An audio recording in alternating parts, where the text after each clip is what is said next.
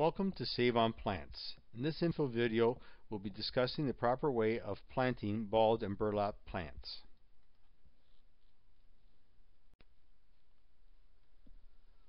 While this specific info video is entitled for balled and burlap plants, which is the top right corner photograph, the instructions are almost identical to plastic potted plants. The big difference is that the balled and burlap plant is never ever disturbed in terms of its root ball. At root ball, you must handle it like an egg. You do not try to scratch up the roots. You do not try to crack the root ball. You leave it 100% intact. The material is not to be removed, and the cord is to be left on until after it's planted, at which time all you do is you cut the cord at the base of the trunk and leave it there. You do not even have to remove the cord at any time. Just cut it, loosen it up around the base of the trunk, and peel back the material a bit. Another small difference with the balled and burlap, we recommend a smaller window for when you can plant them, and this would be late April to early May. Throughout this video, you will hear us use balled and burlap or plastic pot possibly interchangeably in the videos. We did this to save time because, as we mentioned, the instructions are basically identical for the two in terms of the planting. The big difference is how you handle the root ball. With the plastic potted plants, you do remove the plastic pot. That does not go into the ground, and you do scratch up the roots. You also have a wider window as to when you can plant a plastic potted plant versus balled and burlapped.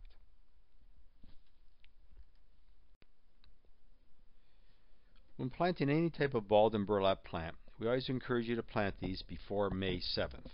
The reason for this is that the roots have not started to stretch out yet, and the balled and burlap material is not treated. Because it's not being treated, it will actually decompose probably by about mid-May, in which case the root ball will start to fall apart and start to have some problems with it. If you were to choose balled and burlap material that was treated with either copper sulfate or arsenic, you run into trouble where that material does not decay and it actually contains the roots when they're trying to stretch out during the early part of the season. For that reason, we only sell plants in non-treated balled and burlapped, and we encourage you very strongly to do all these plantings before May 7th. We will extend the selling period to May 15th if it is a cool spring and the ball and burlap material is still holding together well, which does occur in some springs depending on the weather. Now, cedars in general are best planted in late April or early May if they're balled and burlapped, or in early September if they are properly pot grown. And by properly pot grown, what we recommend is that they be balled and burlapped in the springtime, dug in March like they should be, balled and burlapped, and then potted up right away into plastic pots, into a larger plastic pot with a soil medium to transition the roots from the balled and burlapped to where they're going to be ultimately on your property. In addition to that, there's bone meal that is used around that root system to help stimulate the roots so that when you go to plant that in September, you've got yourself a very healthy root ball. You want to avoid planting balled and burlap plants in September because either A, they were dug in the summertime, which is not a good time to be digging these trees up, or B, they were treated with either arsenic or copper sulfate to extend the life of that balled and burlap material. And again, as we mentioned, by doing so, you are going to restrict the growth of those roots, and we will not sell any plants in treated balled and burlap material. Now, a drainage test hole is very important. The more test holes you do, the better. And what a test hole is all about is trying to find out what kind of drainage you have on your property. And this can vary greatly, not just from location in terms of town or city to city, but actually literally within someone's own backyard. You can have a range of drainage depending on how that soil was handled when they built your home. You can end up having a pocket of sand in one corner and some clay in another corner. So it's really important to know the exact drainage in the exact locations where you're going to be planting. So we encourage you to do a test hole at the location where you're going to be planting. Now, this is not a waste of time as far as the work goes, because that test hole will ultimately be the hole for your plants. So you got to dig the hole anyway. Dig the hole, fill it up with water, Monitor how quickly it drains. We have run into situations where two holes that were dug literally 5 feet apart from each other had totally different soil, where one would drain almost immediately and the other one would still hold the water 5 days later. So you want to know what kind of drainage you have. You can work with all these different types of drainage. That's not the problem. The problem is not knowing what you have with respect to drainage. So take the time, wherever there's going to be a plant, dig a hole, fill it up with water, make a note how quickly it drains. Bring that information with you, and we will help you to design a custom watering schedule specifically for that type of plant and that type of soil to eliminate the guesswork. Because as we've talked about in our other info videos, the biggest reasons plants fail, especially cedars, is because they don't have a good root ball. That's our responsibility as a grower and the garden centers to make sure you get a proper root ball, and you'll get that from us. Now we have to make sure that they get watered properly. You put those two together and you should have 100% success, and that's what we want to see.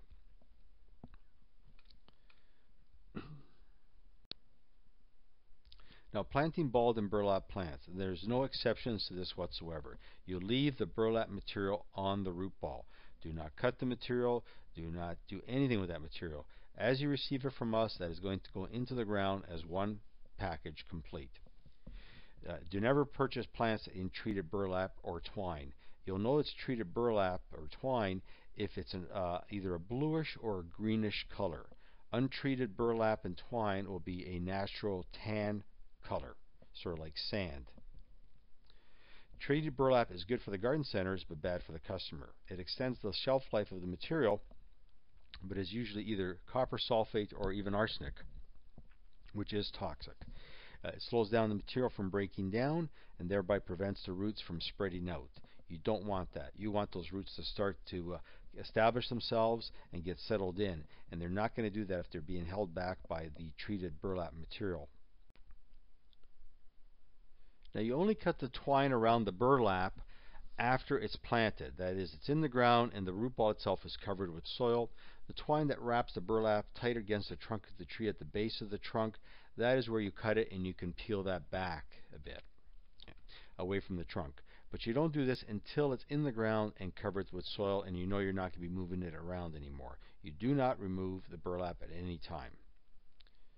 Make sure you watch this complete video before you actually start your planting. Handle the root balls with care. Do not drop or try to break them up in any way. We've seen this where customers think that they are benefiting the root by trying to break that root ball. You've guaranteed death to the root ball. Plants that are grown in plastic pots, yes, those you would scratch up the roots. But if it's balled and burlap, you do not disturb the root system. In fact, you should be treating that root ball just like it's an egg. And we've come up with some new systems to reduce the vibration on the plants as they're being moved around from the farms to us, as well as from us to you. And this has dramatically improved any possible chance of damage to the root ball. Once it's in your responsibility, in your possession, you've got to do your part to make sure that you don't drop these root balls or be careless with them and drag them around. You lift them and treat them just like they're an egg, and you won't have any problems with them. You also have to protect the root ball from dehydrating. Because they're balled in burlap, as they are, they will dehydrate quickly. So being moist alone is not enough. Again, we've come up with some techniques to ensure that they're kept hydrated while they're here, and we have some systems that will help you, or advice that will help you once they get onto your property, how to maintain them until they're ready to be planted. And it's very important that you follow these instructions. The best thing to do is actually pick them up just before you're ready to plant them. However, if that's not the case, not convenient for you, you can pick them up ahead of time, but do follow our instructions on hydrating these root balls properly until they're ready to be planted. In addition to, you may have to do some frost protection if you're planting before the end of May, which is when you should be planting.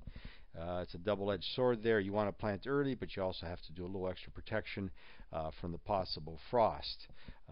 Cedars are generally pretty good against frost. However, we've had some wild swings in our weather over the last couple years, and we have seen some damage done to cedars because of severe frost after warm periods. Now the actual hole that you're going to prepare for your tree should be about twice the volume of the actual root ball that you're going to be placing in there. Again, this info video is on plastic pot or plastic rooted root systems that are in plastic pots, but it's the same guidelines for balled and burlapped. And if you take a look to the right of the hole where the tree is going to be sitting, we have another hole, and we call this the Big O inspection pipe.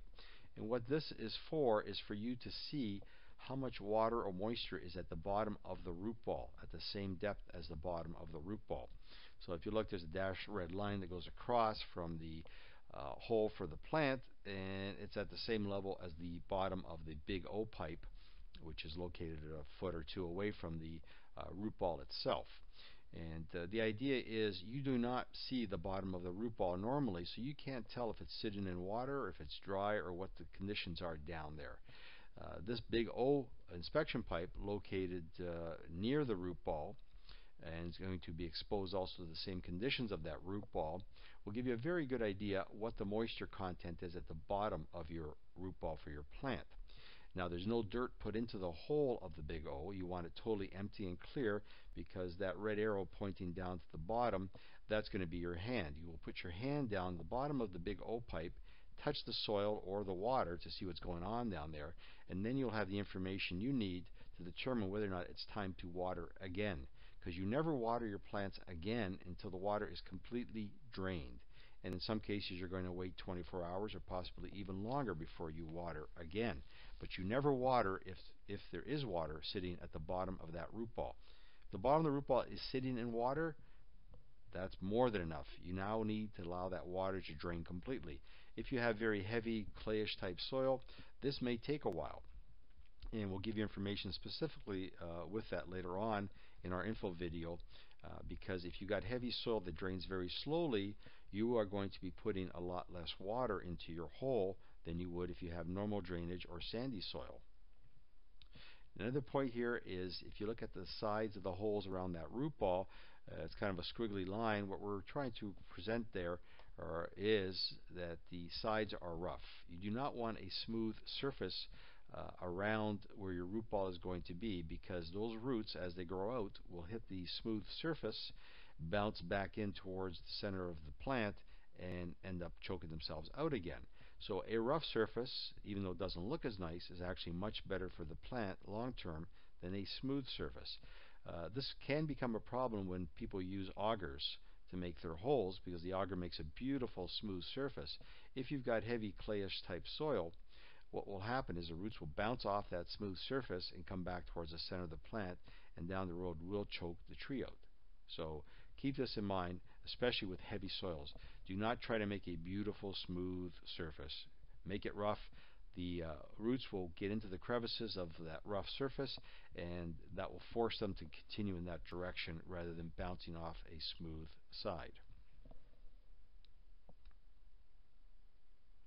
Another point here I want to mention, if you look at the top of that root ball, it is higher than the surrounding soil. This is generally our advice for most soil conditions. If by chance you've got sandy beach soil, which occurs probably 1 or 2% of the time, very rare, you could go flush with the top of your root ball. But otherwise, always plant an inch or so above the surrounding soil.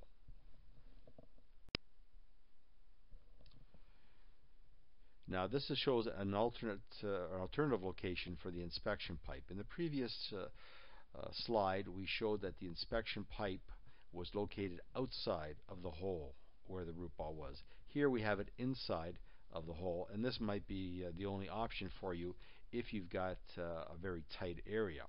So this is fine, but don't have it right up against the root ball. Keep at least 8 inches away from the Big O, or keep the Big O pipe at least 8 inches away from your root ball.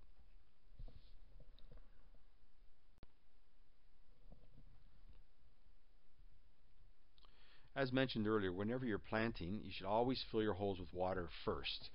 This does two things. It helps to saturate the surrounding soil, plus it gives you information as to how quickly the water will drain in your particular type of soil. And a lot of times what you'll have to do is you may have your plants home, you're ready to plant, however you haven't tested your soil yet and you haven't put water into your holes yet. it's probably easier to water one day your holes or fill them up, and then make plants actually plant the following morning, early in the morning. And most of the work is the actual holes being dug. So if you've got that all done, you can put a lot of plants in the ground in less than an hour, as long as your holes are already dug and the ground's been watered already at least once. You'll notice too that we flood the area with water, and you don't just flood the hole for the tree. You have to flood your test hole, because you want to duplicate the conditions in your test hole that are going to be around your plant. Otherwise, you're going to get a false reading. Now, natural rain obviously duplicates the conditions for both the test hole and the plant hole identically the same. But when you're watering manually, you would have to directly fill your hole, your test hole, with water, as well as the hole around the tree. Now, when you're watering the tree, you're probably going to use about 20 times as much water as required to fill your test hole. So keep that in mind.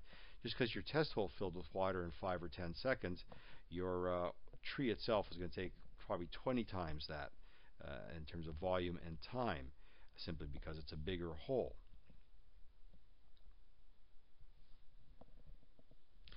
Now, this particular video, when you put this much water in your system, this is when you have average soil or sandy soil. If you have slow draining soil, you would not be using this method. You would be using half the amount of water, and we will identify for you later on whether or not you have slow draining soil or medium to fast draining soil. The idea of the inspection pipe, and we can't stress this enough, is to allow a window into the water level down at the depth of the root ball bottom.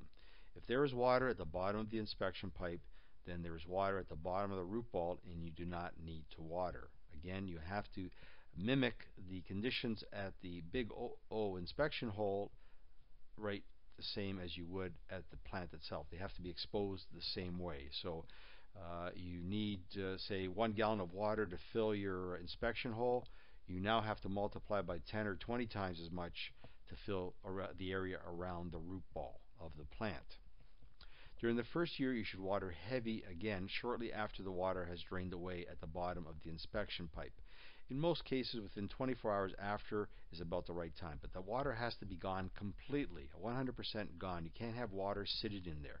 If you have water sitting in there, you are not to water again. During the next year, you can extend the timing between the watering. The amount of water will actually increase as the plant becomes larger. It will need more water. However, you'll be increasing the time between the waterings by even more. So during the first year, you might find yourself watering every 2 or 3 days heavy. During the second year, you might water every 3 or 4 days heavy, but you'll be using 10 or 15% more water during that second year per application than during the first year, because you have a larger tree now. Now, preparing your hole for the planting, you want to mix some bone meal at the bottom of the root system. So this is the brown bar that you see in our diagram here. You would have at least 1 or 2 cups of bone meal, depending on the size of your plant, mixed in with the soil mixture, and your root ball is going to be sitting directly on top of that. That area there should be flat and loose. You want that root ball to settle into that soil. Now, if it's a plastic pot, it's going to have a flat bottom, so you'd want to have a flat bottom in your hole, and it'll sit directly on top of that. Don't forget, you do have to loosen your roots up before you actually do the planting. Now, I want to again stress again, nothing goes into your big O pipe. The big O pipe is left empty because where that blue arrow is right now, that is going to be your hand going down to the bottom of that root ball or that big O pipe to see if there's moisture down there.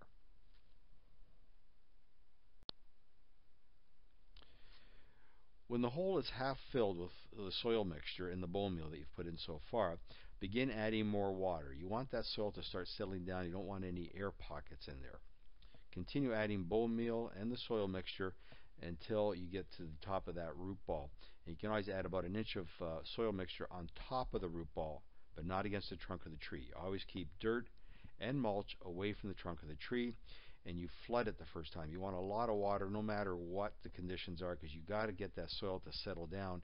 You're not even necessarily watering the root ball. What you're doing is watering the soil. You want that soil to settle down. You can't have air pockets around your root ball. Again, note the top of that root ball is sitting slightly higher than the ground around it, and you can mound soil on top of that, but not against the trunk of the tree. Here is a more finished diagram showing the brown line at the top would be your finished grade. Now you add dirt back into the hole a little bit at a time, alternating between the bone meal, and you're probably going to use about a cup of bone meal to every 3 to 4 gallon size pot. Every pot we have has a standard industry standard size, whether it's 1 gallon or 20 gallon size pot, and you need about a cup of bone meal per 3 to 4 gallon of pot size. When the hole is filled, you want to water heavy again. Press down on the soil with your hands only to help eliminate the air pockets around there. Do not step on the root ball. You should only be using your hands to compress that soil, break up the soil. You can damage root balls by stepping directly on the root ball. In this case, again, this is plastic potted, but damage can easily happen to balled and burlap. So you never step on any type of plant, no matter what, on the root ball. Always use your hands and always off to the side of the root ball. There's no need to be pressing on the root ball itself.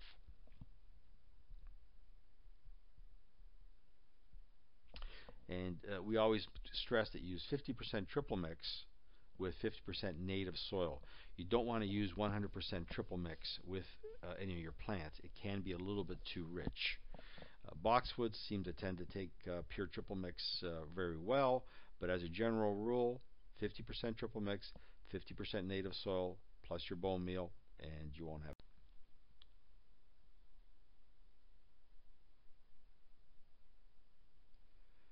Now, during the second year, this is not the year you're planting it, the year afterwards, we will give you, depending on how much you've purchased, a supply of commercial grade fertilizer for free, no cost. This is the best stuff you can buy. It's what the professionals use, and it's got a special osmocote coating on it. It's released based on the temperature, precipitation, etc. It's a very good fertilizer, but you can't use it the first year. You don't use any fertilizers the first year. You use only bone meal, which is a root stimulant, or calfloss, which is also a root stimulant. You do not use any type of fertilizer from anybody during the first year, because that pushes the plant and it's not established yet. You want those roots to be really well established before you're asking the plant to start growing quickly. So just let natural growth be what you're going to get the first year. Second year you come back, we give you free fertilizer in most cases, and that you would apply that ideally at the end of April, early May. April and May, there's some planting precautions that we are recommending now.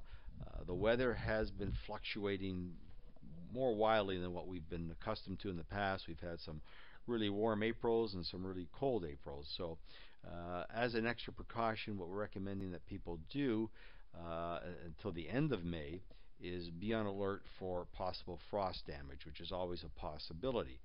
We do like to plant in later April. That's a great time to plant before the roots start to push out, especially on the cedars.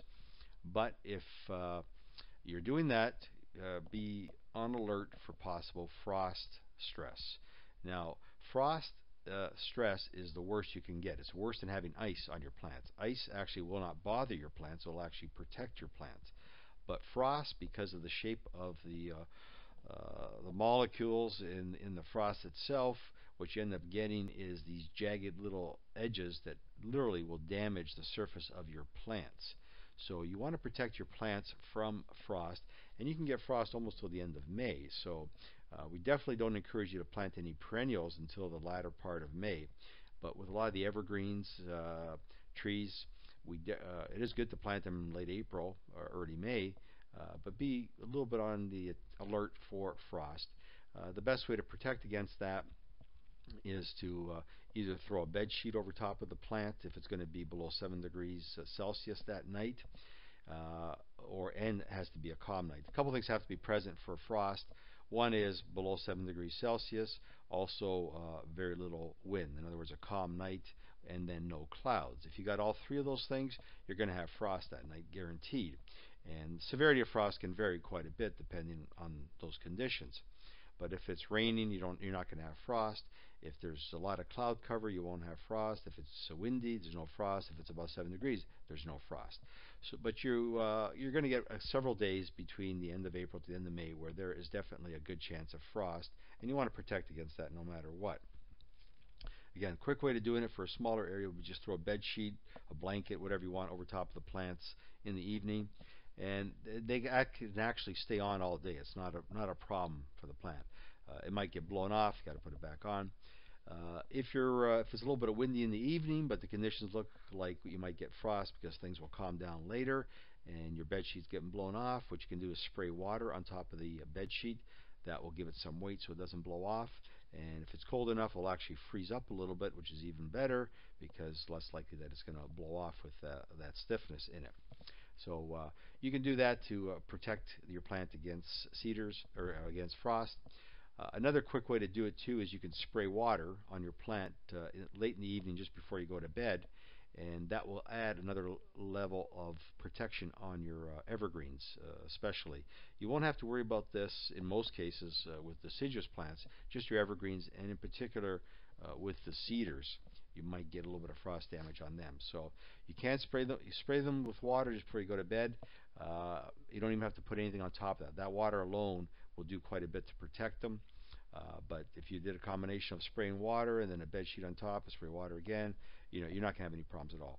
You don't want to use solid plastics on your evergreens for a couple reasons. One is they'll blow off real easy. All it takes one little gust of wind and it'll be blown off in no time. So something solid like a sheet of plastic generally does not work very well to stay on all night. In addition, if you forget and leave the plastic on the next day, you can create problems with it overheating underneath it. So a bed sheet is not a problem. You can forget about it. You can leave it on there the next day. It's not going to harm your plant. You don't want to leave it on permanently, but for a couple days you can leave a bed sheet on an evergreen. It's not going to bother the plant at all. Here's a side sketch of, say, a backyard with a slope to it. The green down line is your backyard. At the very bottom you'll see there's a blue line, and this is where the water is going to end up accumulating. Again, if you were to plant upslope on that line, that green line, and you dig a hole down, the water would now accumulate inside that hole. Even though it's not the lowest point in the backyard, relatively it is the lowest point because you've got the soft soil that allows the water to drain down to the bottom of that soil until it hits the hard soil at the bottom of your hole. One way to get around that, if you're planting up a slope, is if you want to imagine this, you're up in the air looking down on your backyard. The hole is the blue hole there with the word hole in the center is what you've prepared for your new plant, and just above that is a half moon. And the idea of that half moon is to prepare a dam or a diversion for the water that's running down the slope of your backyard, which is the blue arrows. Those blue arrows, when they get to that dam, will now bounce off it to the side, run past the hole. So rather than running down into the hole, they're running past the hole, and this way the hole doesn't overfill with water, keeping the root system too wet for too long.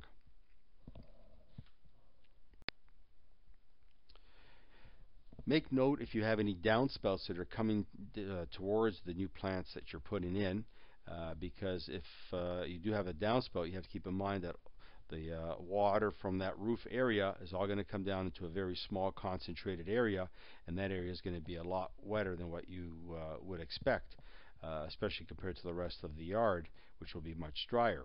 So despite people believing that cedars want to be wet all the time, they really don't want to be wet all the time. They want to be lightly moist all the time, but not sitting in water. It's just like a human being. If they sat or were below water for too long a period of time, they would suffocate, and so would the roots of cedars or any other plants. There are very few plants that can actually sit in water for any period of time. Some hydrangea varieties can tolerate water for long periods of time, but generally speaking, most plants cannot. So if you see areas like this in your backyard, that is an area where water is accumulating for one reason or another. It might be a low point, there might be a downspout from your house, your neighbor's house, runoff from a driveway, a patio, etc. But that's a red flag right there. Here's a beautiful patio, probably about 100 feet across from the grass up towards the house. And keep in mind that there's probably a downward slope on that patio towards the grass.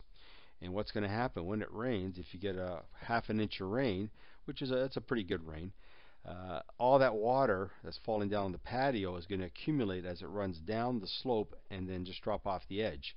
So at the very edge of this patio, you're not going to get half an inch of rain. You're going to get 2 feet of rain, literally, coming down in that one small area. So that area is going to get very wet. And if there isn't good drainage, if it's not real sandy soil, and most people don't have real sandy soil, that water is going to sit there for quite a while. And if you've got really heavy clay, it could end up being wet permanently. So again, test holes are very important to keep an eye on what's going on with drainage. But this is a red flag easily seen on a basic site inspection. And keep this in mind when you're looking around your backyard, patios, driveways, etc. They are all going to have runoff, and they multiply the amount of water that is present along the edge there where you may be placing plants.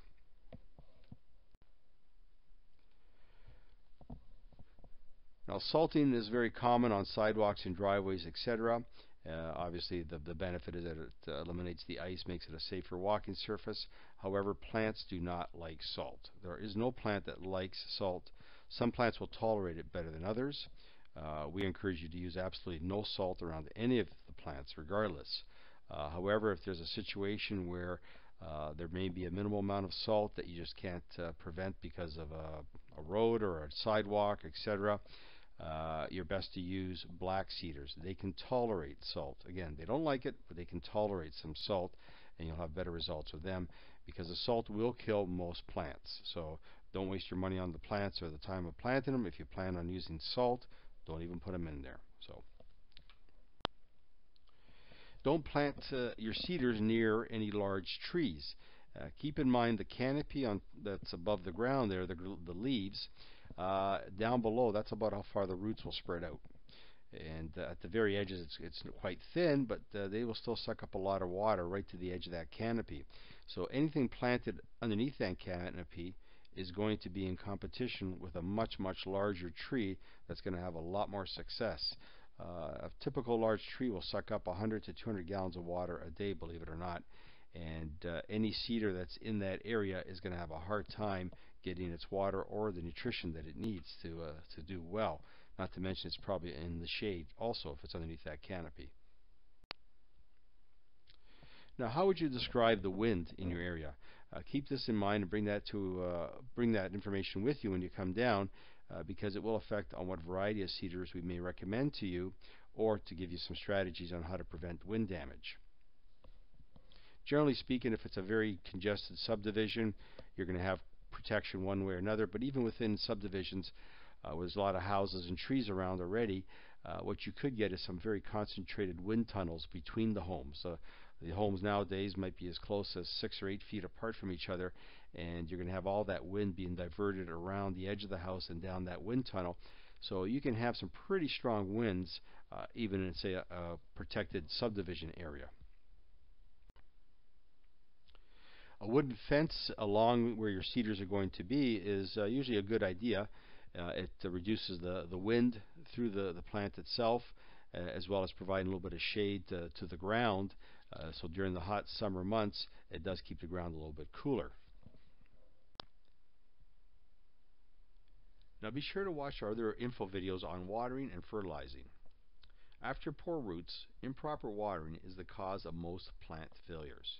If you need any assistance, please call immediately, especially at the first sign of a cedar fading in color. Cedars seldom recover, but if you pick it early enough, you may be able to save the rest of your cedars by adjusting the watering, which is generally the problem you're going to have. Again, if you go into our other info videos, you'll start to understand where and why roots are the main cause of failures for cedars. And with our particular cedars, that's not an issue because we properly cultivate the root systems. So if there's a problem with one of our cedars, the root cause 99 out of 100 times is going to be improper watering. Generally not enough water, once in a while too much water. So you have to understand what the proper watering amount and the frequency is in order to avoid any trouble. And at the first sign of a problem, we want you to contact us because we can get you back on track. Waiting until several start to fade on you is going to be too late, because at that point the rest are probably already stressed. Cedars do not tell you when they need water, they tell you when they're dead. Once you start to fade out like that, the chance of recovery is extremely slim. Now, we're more than happy to share our info files with you. They're available on YouTube, etc., at our website. In addition, you can come in with your own USB transfer stick, and we will transfer the whole library over onto your transfer stick, at no charge, of course. And you'll have probably a little higher quality and maybe a little bit easier to view than being on YouTube. So feel free to bring your stick in. If we're delivering to you, we'll bring a USB stick with us, and you can borrow that while we're unloading. You can load it onto your computer. We're always very happy to share whatever information we can give you.